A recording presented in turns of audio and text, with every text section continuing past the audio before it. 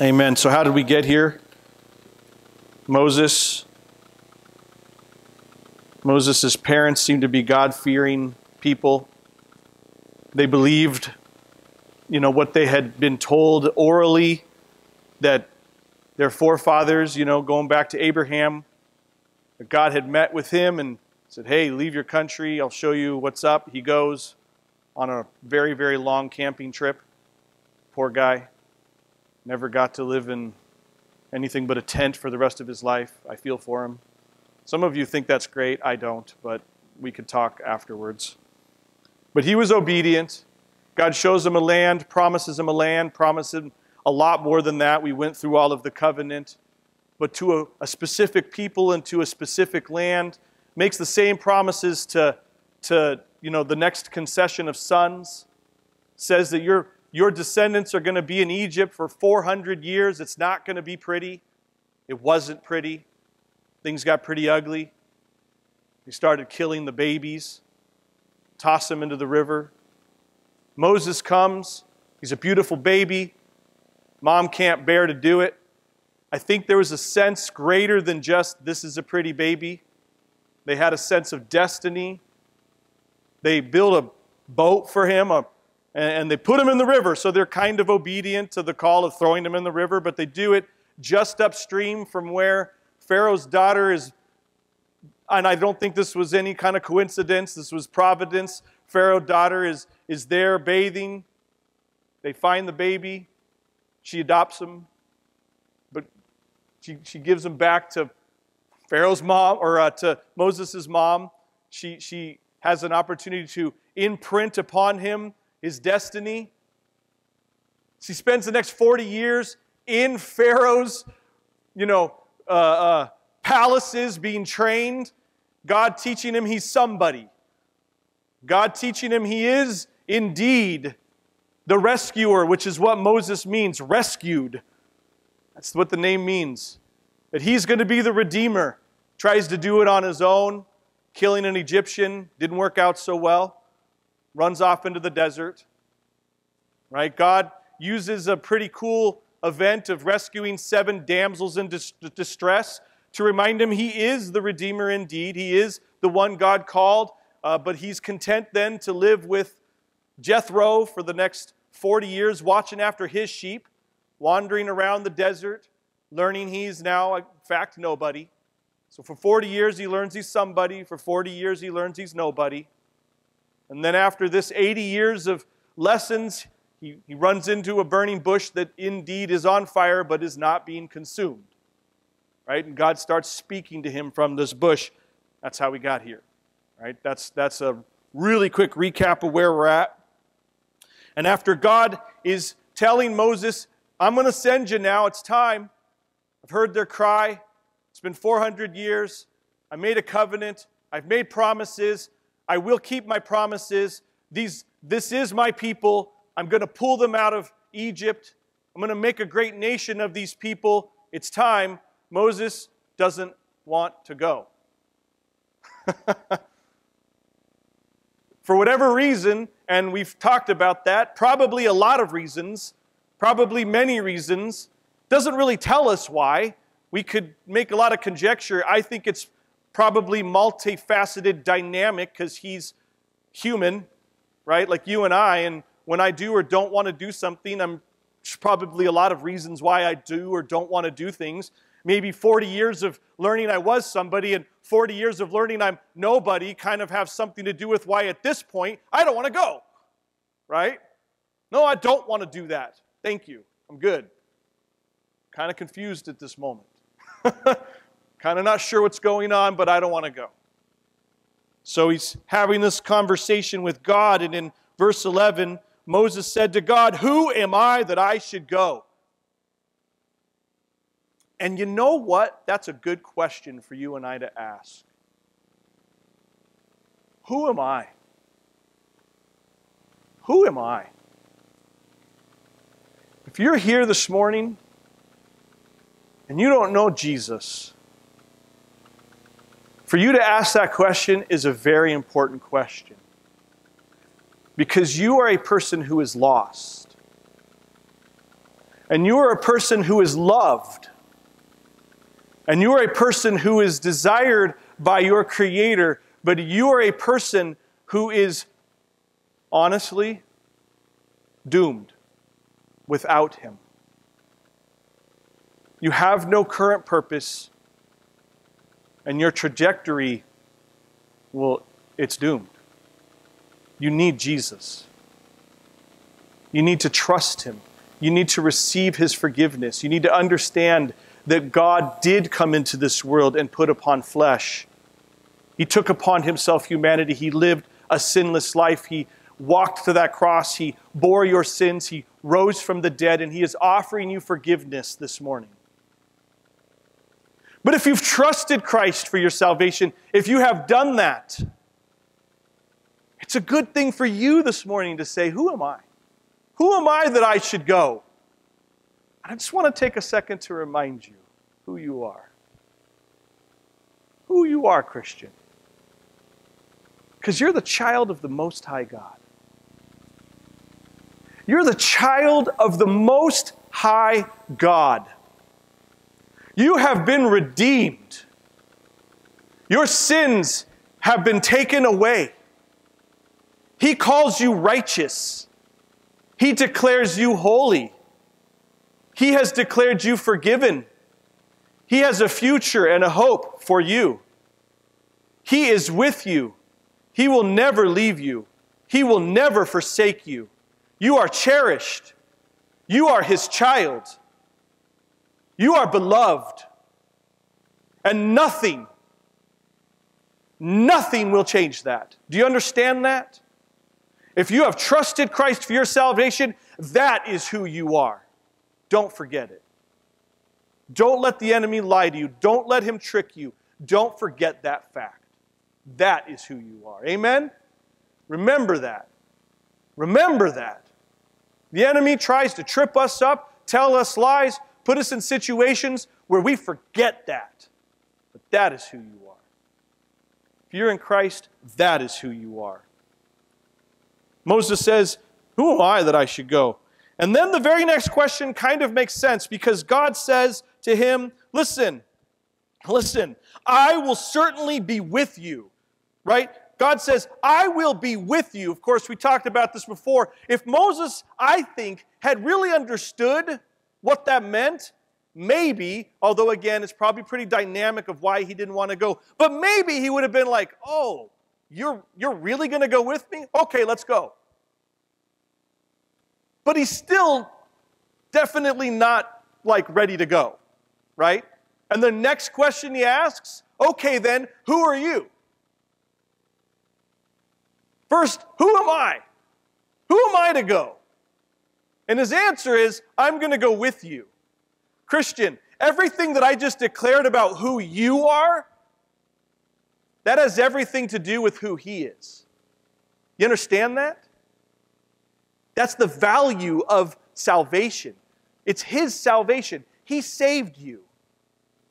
He saved you because he loved you. He is a good God. He did all the work. He died for your sins. It's his righteousness that God has covered you in. And everything I just said about the Bible declares about who you are in Christ, it's all valued in who he is. So the very next question, well, who are you? He says, let's keep reading. Then Moses said to God, indeed, when I come to the children of Israel and say to them, the God of your fathers has sent me to you. See, Moses isn't really unsure of what, who he's talking to. Right? That's not really what's going on here. He understands that this is the one who had met with Abraham and told him to go. He understands that this is the one who had met with Isaac. He understands that this is the one who had made promises to Jacob. He understands that this is the one that they had been waiting for.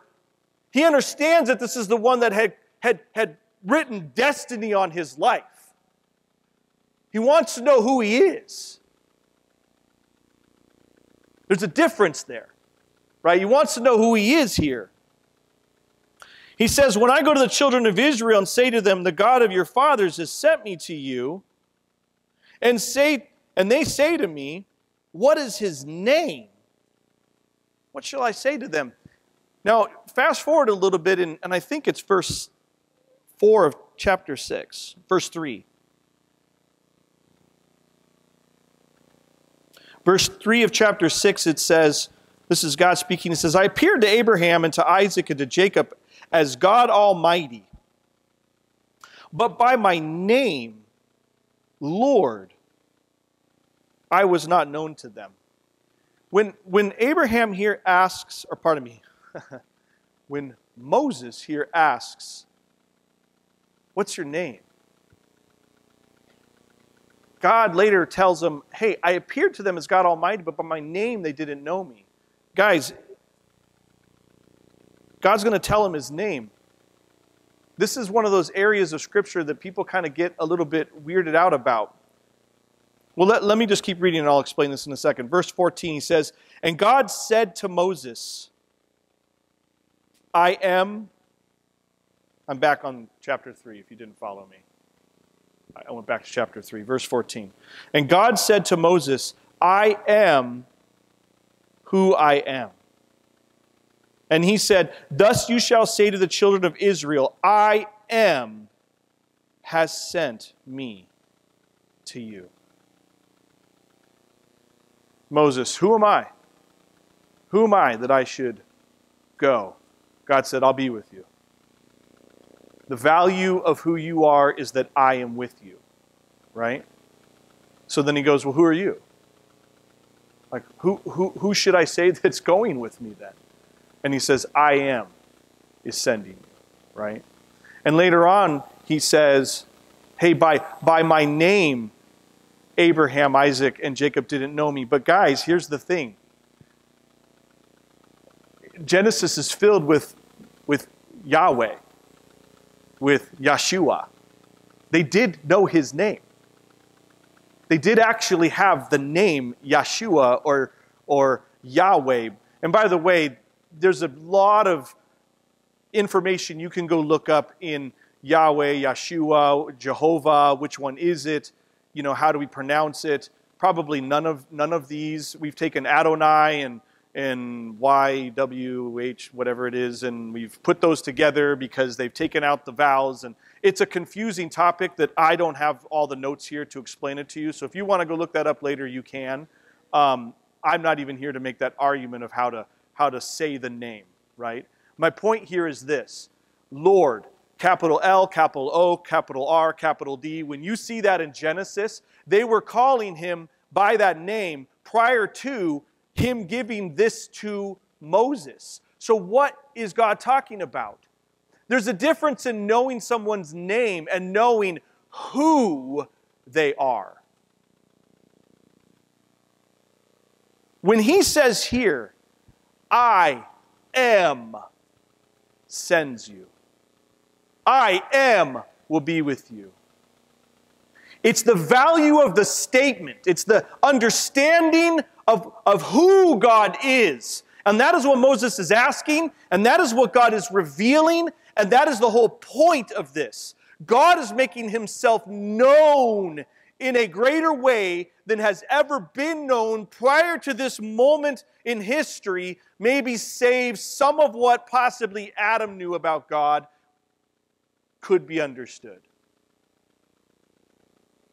We understand that throughout history, God's revelation of himself is what we call progressive. That is, he has made himself known more throughout history. He has made more of himself known until we come to Jesus. The full revelation of, if you want to know who God is, you want to know who he is? Look at Jesus. Look to Jesus, the final and full revelation of the Father. If you have seen me, Jesus says, you have seen the Father. I and the Father are one, Jesus said. You want to know who the Father is? Look at Jesus, and you will understand who the Father is. Abraham responded to what God had revealed to him about who he was. And he knew a name, and he knew some things. But Moses is getting an insight here. He says, I am Listen, you can't say, I am. Because as soon as you say, I am, you were. You're moving through time. You never are, I am. You always were. But God is, I am. And listen, you can't say I am because the I am allows you to be. If He decides you are not, you isn't anymore. The I am is the only one that can say I am. He is self-existent. He is not dependent upon anyone else. You are wholly dependent upon I am. He didn't start somewhere. You started. When you were born, despite some religion's gobbledygook, that's where you started.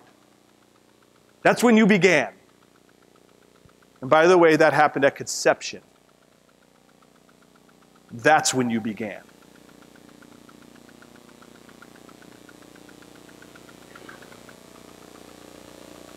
I am. God is speaking of His eternality. He's eternal. He is the only one who is outside of time. In a minute, He'll say, listen, I'm sending you to Pharaoh. Once you go to your brothers and you show them these things, you're going to go to the Pharaoh and you're going to say, let my people go 3 days in the journey so they can worship to me. But I am sure He will not let you go, even with a strong hand. Well, how does God know this? Because He is I am. He is I am. God is omniscient. He knows everything. Now, every time we talk, within I am, I believe, and I probably won't be able to do this morning because of I am not I am. So I don't have the ability to reason everything here and remember everything. But the I am, in this, I believe, you could probably reason out every one of His attributes within this statement. This is a clear declaration of who God is, not just His name. He is telling Moses who He is. I'm going with you. And He's making Himself known. And later on, we'll even see, it's really cool because the Pharaoh goes, who is the Lord? I don't know Him. I don't know who this is. And then later, like as we progress, Moses continually says, so that you may know who the Lord is. Right? God is revealing Himself through all of this. There's like a revelation of who God is. He's revealing Himself to Israel. Remember, we said that this is a book of faith as God makes Himself known. And hasn't that exactly the same thing happened to you as Jesus has made Himself known to you? The purpose, the plan, the goal is to do what? What in your life? What is God's goal in your life as He makes Himself known to you, as Christ becomes known to you? Why do you read the Word of God? Why are you reading it? Why do you go to the Gospels? Why do you try to get to know Jesus more? What's the purpose? Faith. To put your trust in Him. To believe on the name of the Lord Jesus Christ. To trust that He is with you. To trust that He knows you. Why does it matter? We talk about who you are. Who you are is valued in who He is. If you don't know and believe who He is, then it doesn't even matter. It's all faith. God is trying to build faith in them. So He says, I am. I am that I am. God is omniscient. He knows it all together. He's not learning anything. He knows it all together. He's omnipresent. He's everywhere, all at the same time. I am. I'm there. I don't get there. He doesn't show up. He doesn't, well, I hope God shows up. Have you ever kind of said that in a, kind of just like, I hope God shows up? He doesn't show up. He is there. He doesn't need to show up. You showed up. He was already there. It doesn't work that way. He's omnipotent. There's no end to his power. There's no end to it. There's no limit to it. I am. He's immutable. It's one of those words that doesn't mean anything to most of us, right? Like, oh, he's immutable. Great. It just means he doesn't change. He never changes. God never changes. I am. Again, as soon as you say I am, you were. You can't say that. Only God can say that. I am has sent me to you. God is revealing himself. This is who God is. This is the God we serve. Isn't it wonderful to know that God wants to make himself known to you? And do you realize that? Do you understand that? That God wants you to know him.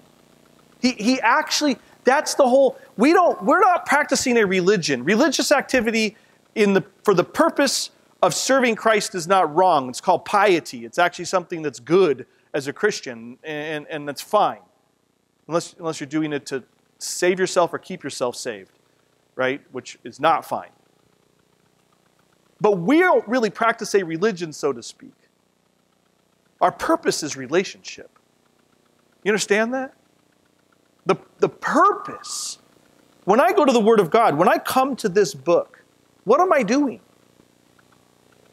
I want to know the I am. I want to know who it is that's going with me. I want to know who he is. I want to understand him. You know, when I go through Romans and I read some of the great scriptures, some of those wonderful passages, Romans is just filled with it. And I know that all things are working out for the good of those who know him and love him and are called according to his purposes. I read that scripture. Oh, it's so great that's in the Bible. Well, it's only great that's in the Bible because of the I am that's behind the statement. Right? It's because of who said it. It's because of him who is able to do it. Oh, that's so great. Moreover, Moses said to him, verse 15, moreover, God, Moses, no, I got that wrong. Did any of you catch that? You were going to let me roll. Moreover, 15, God said to Moses, thus you shall say to the children of Israel, the Lord God of your fathers, the God of Abraham, the God of Isaac, the God of Jacob, has sent me to you. This is my name forever, and this is my memorial to all generations. You know, as I read this, I thought this was really interesting. Just this thought came to my mind. God could have shown up in a dream to every single one of the Israelites and been like, hey, listen, I met with Moses. He's coming. He is the guy I chose for this job. So just receive him. Right? But he didn't do that. That's not how God chose to do it. God met with Moses. And he sent Moses to them. And then they needed to believe Moses. You go, well, why did God do that way? I mean, we could come up with a lot of reasons. But he did it that way because he's God. And he does it the way he wants to do it. And you don't get to choose how God does it. But all I know is this, that how God did it, every single choice God made and everything that God did throughout all of the scriptures led to this thing. You and I have trusted Christ for our salvation. We are here today because of everything that God has done throughout history. Every way that God has done it has led to everything that has followed. You understand what I'm saying? And God here chose to meet with Moses and send him to the people. And he's building faith in the people. Verse 16, go and gather the elders of Israel together, and say to them, the Lord God of your fathers, the God of Abraham, of Isaac, and of Jacob, appeared to me, saying, I have surely visited you and seen what is done to you in Egypt.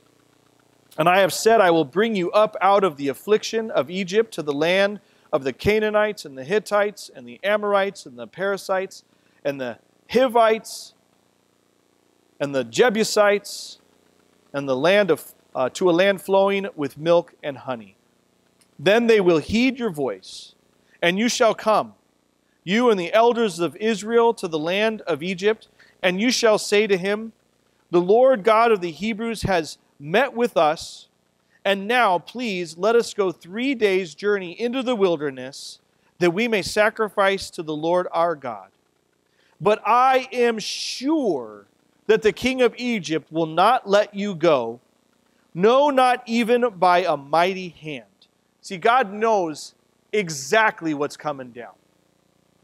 And you notice who's not going to let them go. But I am sure who's not going to let them go. Who's not going to let them go? The king of Egypt will not let them go. It's a decision he's making. Pay attention to that. Not even by a mighty hand. So I will stretch out my hand and strike Egypt with all my wonders, which I will do in its midst. And after that, he will let you go. And I will give this people favor in the sight of the Egyptians. And it shall be when you go, that you shall not go empty-handed.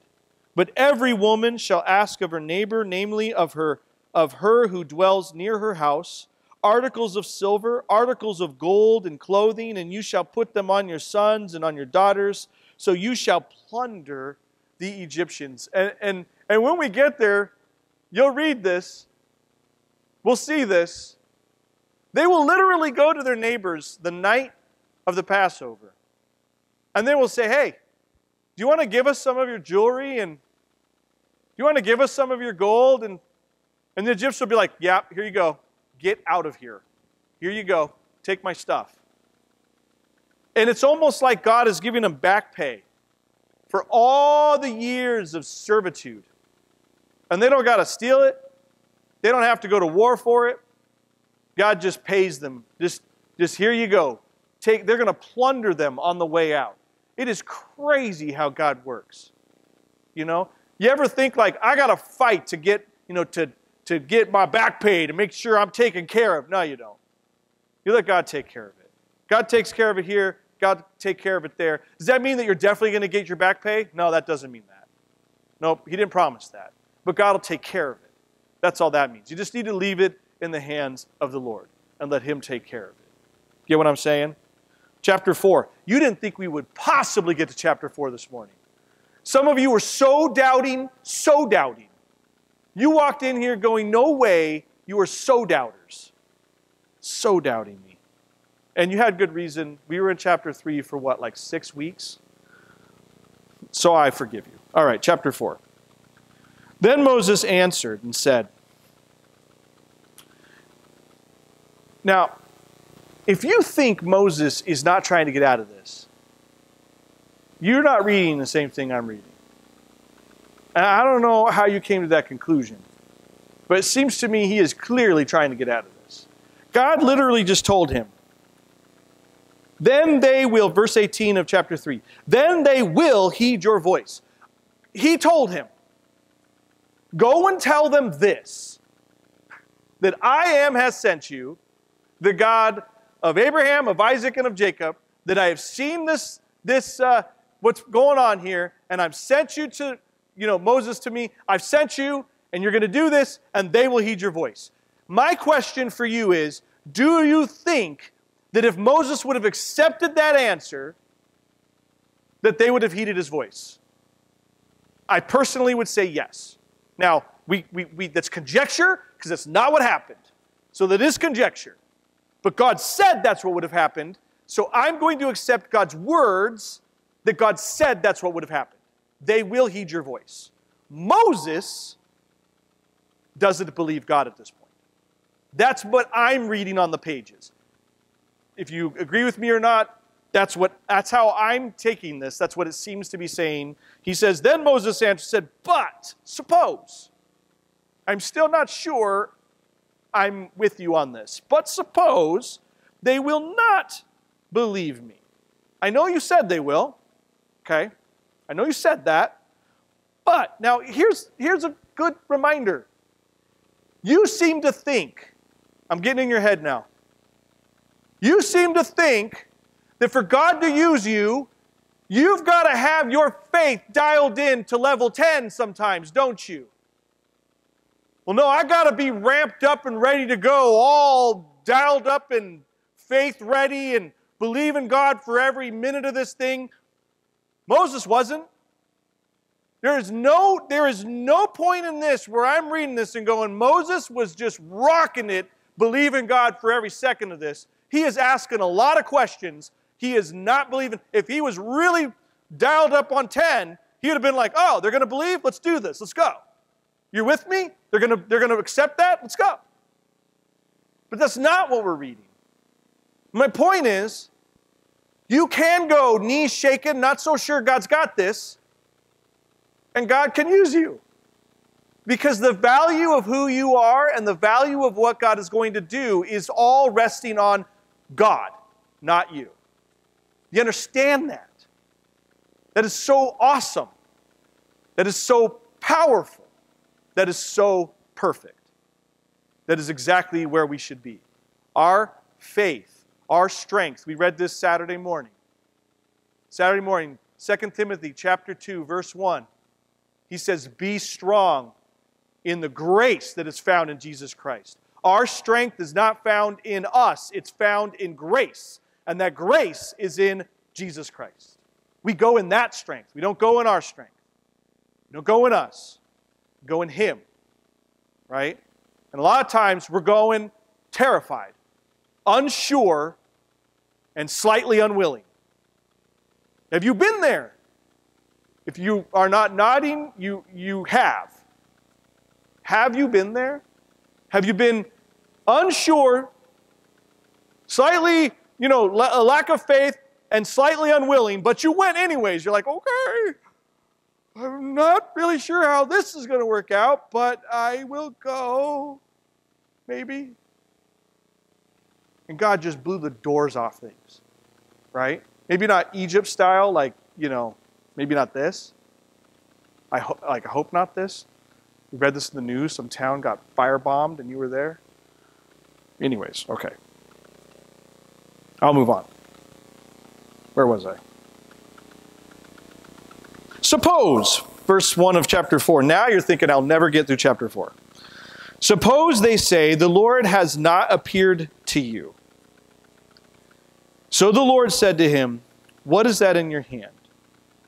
And the reason why I brought all this up, I want you to understand something. The miraculous signs are for Moses. They're not for, these are for Moses. And that was an aha moment for me. Maybe you were already there. You probably were. I'm slow. But this is the first time I read, it's like, oh, these were all for Moses. These weren't for the people. These were for Moses. And that kind of really spoke to me. So the Lord said to him, what is that in your hand? He said, rod. And he said, cast it on the ground. So he cast it on the ground. It became a serpent. And Moses was literally afraid of it and fled from it. Like he literally ran from it. Ah! Wonder what kind of serpent it was. He's running around the desert for 40 years. You think he never saw a serpent before? Was it a really big serpent? Or was it just the fact that his rod became a serpent that scared him? Like either way, it freaked him out. He fled from it, right? I would too. I'm not judging him. All of you would too. Maybe a couple of you wouldn't, but most of you would. We would all run from it. Then the Lord said to Moses, reach out your hand. Now he's like, really? And take it by the tail. Seriously? And he reached out his hand, he caught it up, and it became a rod in his hand again. That they may believe that the Lord God of their fathers, the God of Abraham, the God of Isaac, the God of Jacob, has appeared to you. Furthermore, the Lord said to him, put your hand in your bosom. And he put his hand in his bosom. And when he took it out, his hand was leprous like snow. And he said, put your hand in your bosom again. So he put his hand in his bosom, and he drew it out of his bosom, and behold, it was restored like his other flesh. Then it will be, if they do not believe you, nor heed the message of the first sign, that they may believe the message of the latter sign. And it shall be, if they do not believe even these two signs, or listen to your voice, that you shall take water from the river and pour it on dry land. The water which you take from the river will become blood on dry land. Okay, I'm not going to have time to hit everything I want to hit here, so we're just going to camp here in these verses, but I do want to show you something. You come to the end of this chapter. The very end of the chapter, verse 31. Moses meets with the people. He does all these signs. Read verse 31. So the people believed, and when they heard that the Lord had visited the children of Israel, and that he had looked on their affliction, and they bowed their heads and they worshipped. One verse. One verse. The people believed. One verse for the people. All this stuff for Moses. I don't know, kind of just telling to me. They're like, okay, we're good, let's do this. Now granted, the people have a lot of problems later. So they're not off the hook as far as like super faithful, like believing people. Like they all die in the wilderness. So they're kind of a messed up people. But when it comes to this event, one verse. Anyways, I digress. So there's 3 miracles here. And I just thought this really interesting. So we're going to close with this long closing thing. You can look at these in 2 different ways. These three miracles, and take whichever one away with you that helps you. maybe both of them. Overlay them. So one, if you're looking at it from a prophetic sense, like, you know, because everything here, right, speaks of Christ. The whole Scriptures speak of Christ. Right? Jesus says, you search the Scriptures, but it's they that speak of me. As a matter of fact, I skipped it, but you go to the I am. Jesus is I am. Right? What is it? John, I mean, you could look it up later, but I wrote it down. John 8:58. Jesus literally says, before Abraham was, I am. I mean, Jesus did declare himself God very clearly there. They picked up stones to stone him, you know. So Jesus is everywhere through this story. But this is pretty cool because there are 3 different things that these 3 different miracles could represent. The staff. The staff. He says, throw that thing down, and what does it turn into? A serpent. God telling Moses, Yahweh's got power over sin, over Satan. I got power over that. Pick it back up, turns into a rod. Well, over Satan, right? Over death. Put your hand into your bosom, pull it out, turns leprous. Put it back in, goes back. What is leprosy a sign of in the Old Testament? Anyone? Sin. Yahweh's got power over sin, right? And then the blood or the water turned into blood, and he's going to cleanse us of it through blood, right? Through the washing of blood. And so I think there's kind of a foreshadowing of the power of Satan, the power of sin being cleansed by the washing of blood in these miracles here. I think that's pretty clear. I think that's pretty obvious, right? And I think it's a foreshadowing that we could definitely see in this. But these things, I think, also speak very specifically to Moses. And I think that they could speak very specifically to us. Because there are times where God is going to call you to go. He's going to call you to go, and you're going to rightfully say, who am I? You know, who am I to go? Who am I to go? And maybe there are things that are holding you back. And he says to Moses has got the staff in his hand. Now, if you know anything about shepherding, and I myself am an expert at shepherding. Now, I've never shepherded a day in my life.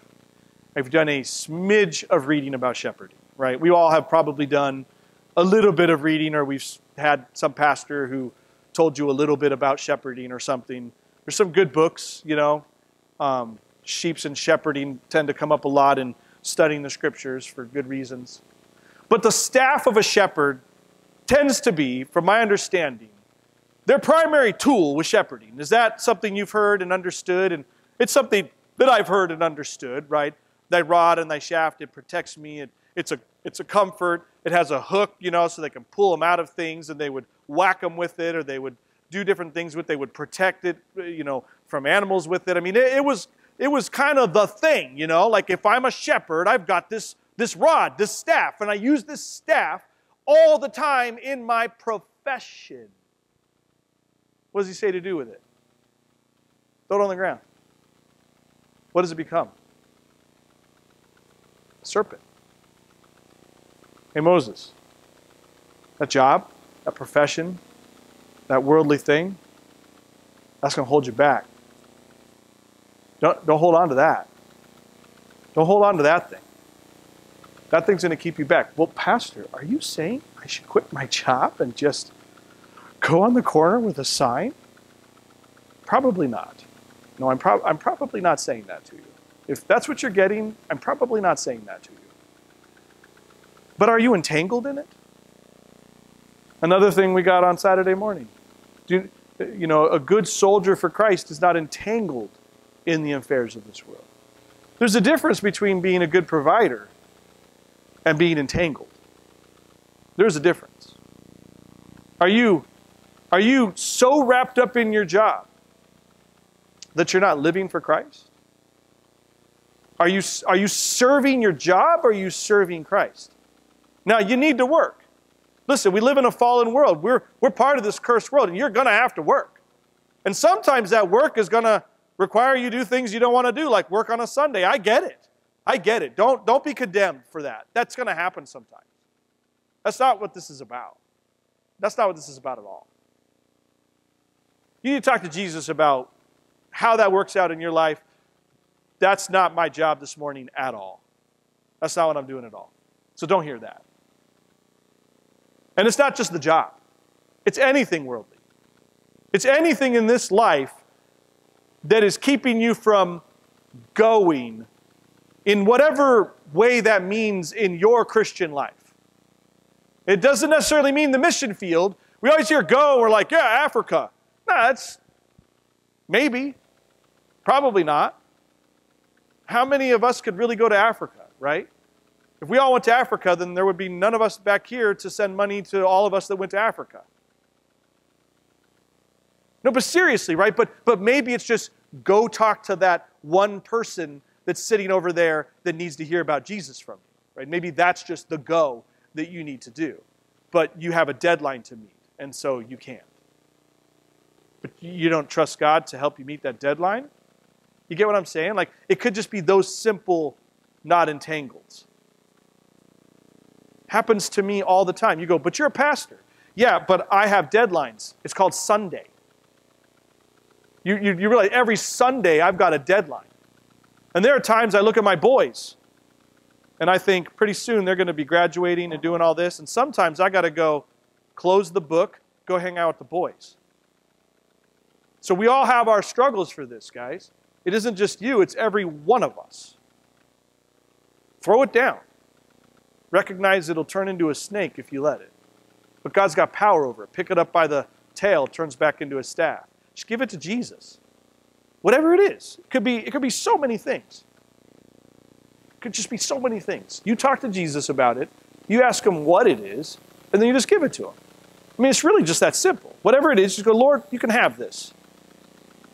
It doesn't mean quit the job. It just means give it to Jesus and let him be Lord over it. So he tells you, you know, you don't need to work overtime this week. The next 3, yes, but not this one. Be with the fam. You get what I'm saying? Give it to Jesus and let him be Lord over it. And then the leprosy thing, right? He's Lord over your body, guys.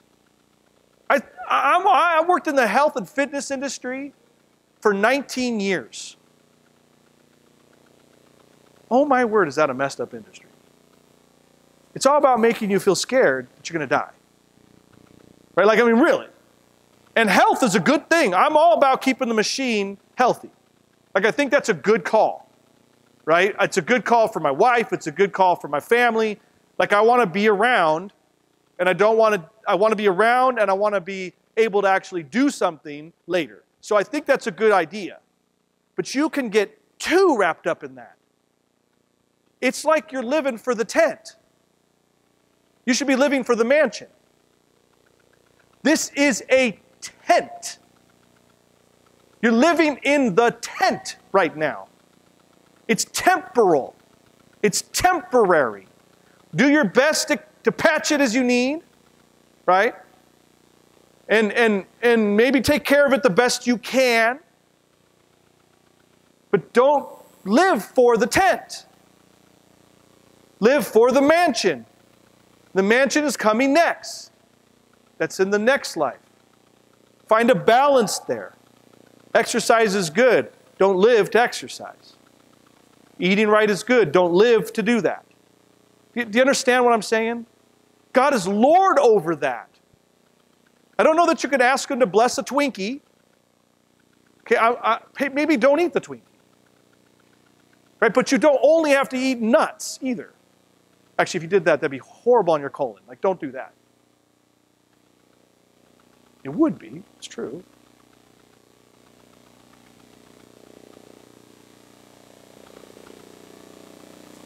And the blood and the water. Finished, man. It's finished. It is finished. Christ has washed. If you are in Jesus, you've been cleansed by the blood of the Lamb. You've been cleansed. He's Lord over your life, your sin, your future. You've been forgiven. Live like it. Breathe in that air of forgiveness. Live in that place. Rejoice in that place. Christian, we have so much to live, so much to be joyful for. People should look at our lives and wonder what is wrong with us in a good way. You know what I mean? Like not like what's wrong with you, but like, why are you so different, man? Like, I see your life is not necessarily better than mine. You know, you're going through it. People in your life are getting sick. You got problems. You got challenges. But something's different. And you can't manufacture that. Like, you know, like we try to do that sometimes because pastors tell you what I'm telling you, and then you're going to go and you're going to be like, okay, I'm going to figure this out, and I'm going to be like joyful. No, wrong focus. Focus on Jesus. So here's the thing. Here's the answer. The answer isn't go out and do what I just told you to do and be joyful. Put all your focus on Christ and the finished work of the cross, and He will bring the fruit of that in your life. Right? That's the answer. That's how it actually works. That's how it actually works. Know who He is. Know that the value of who you are is in who He is. And just go and enjoy that. Amen? We did pretty good this morning, man. We made some progress. I'm not going to say I'm proud because that would be bad, but kind of proud of it, I guess. Let's pray.